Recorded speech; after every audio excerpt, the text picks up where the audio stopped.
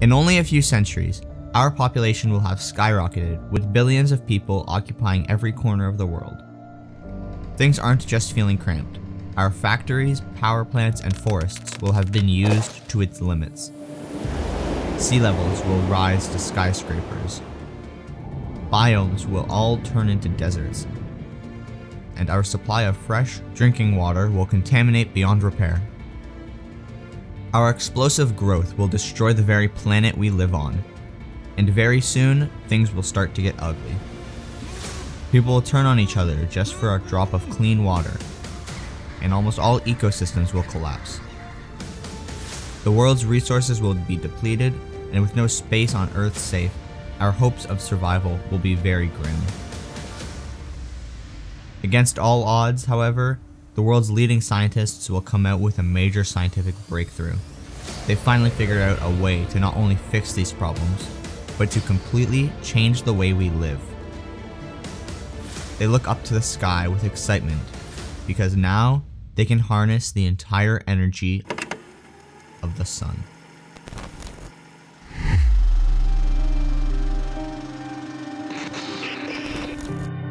Every second, the sun unleashes scorching hot solar flares, large enough to turn the Earth into ashes. But right as it fires up, a gigantic metal sphere absorbs its fury without an issue. With this much energy, we instantly receive free and unlimited power. Global starvation, overpopulation, and climate change become a relic of the past when we colonize every planet in our solar system. Across planets, megacities would not only be filled with trillions of people, but it would also be powered to last for thousands of years. You could explore the lush forest of a transformed Mars, stop by Jupiter to eat any food you desired, and finally end the day overlooking the asteroid belt. But how could you visit these places in such a short time? After colonizing the solar system, planets can be moved around to wherever we wanted. If an asteroid started speeding at us, even bigger than the ones that wiped out the dinosaurs, we would dodge it or zap it out of existence. Nature could throw almost any danger at us and we would be fine. Even if our very own solar system were somehow destroyed, we could retreat to our other colonized planetary systems. With spaceships traveling such long distances, stars would be the gas stations of space. If you were running out of energy, you could simply drop by the surface of a man-moved star to refuel for your next space trip. Unlike past fears of an overpolluted and overpopulated Earth, harnessing the energy of the stars would help us explore space while ensuring our safety from any kind of natural extinction. Even after thousands of years, war may still haunt us. Despite the energy of stars and the security that it comes with, our thirst for power will remain unquenched. Civil wars at the very least would be fought at the scale of entire planets. In comparison, the thousands of nuclear missiles, hazardous bioweapons, and cyber attacks of World War III would be the smallest form of warfare. Instead, throughout the solar system, we would fire planet-destroying beams at each other while defending ourselves with shields and radar that work at the tiniest quantum levels.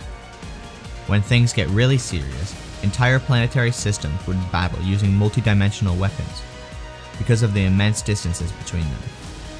Star energy wouldn't be enough to power these weapons. Instead, black holes would fuel military conflict at the interstellar scale. Not only does humanity risk being wiped from existence, but the fabric of reality itself may collapse. This seems like a lot to live through, especially since you're just a regular person.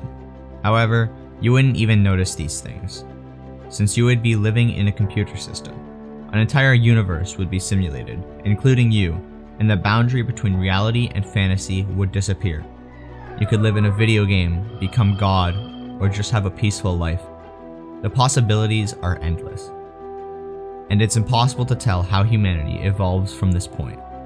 After all, we started off in the jungle with stone tools, and now we can explore the vast reaches of our universe.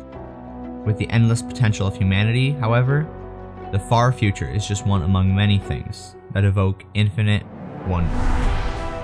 We hope you enjoyed our look into what happens in the far future. Would you choose to live in the real world or a simulation? Share your thoughts, suggestions, and questions in the comments below. Interesting new content like this is uploaded every week, so be sure to like and subscribe to see more of Infinite Wonder.